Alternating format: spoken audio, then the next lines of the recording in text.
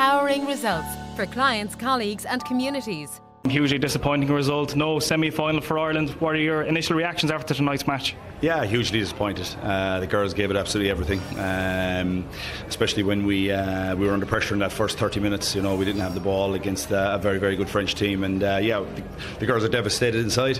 But that's life, that's rugby, and you know, we'll have to bounce back. We've got a match again on Tuesday, but you know, the initial thoughts are it's heartbreak. We wanted to get to a semi-final, we didn't do that, but you know, that's the way it goes sometimes.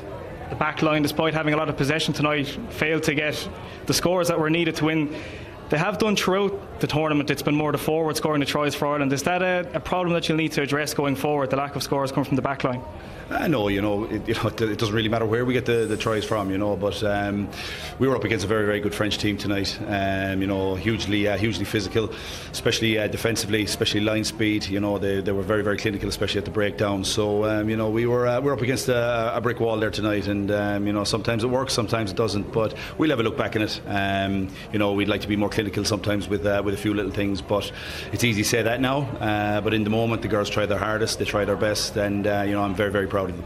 Of course, you must be very proud of how they fought back right up until the final whistle and going over for that consolation try. Yeah, it was a consolation try, all right. With 21-0 at half time, we knew we had to have a big first 10 minutes of that second half, and with the yellow card, you know, we had a couple of opportunities that we just didn't take, you know, and that's I suppose where you know, it just kept going then for the rest of that second half, and fair play to the girls. You know, they never gave up. To get a try at the end, it doesn't really mean anything, you know, from a scoreline point of view, but from a team point of view, you know, they're very, very pleased that we got the score, but you know, we're very disappointed, obviously. Hard luck tonight, Tom.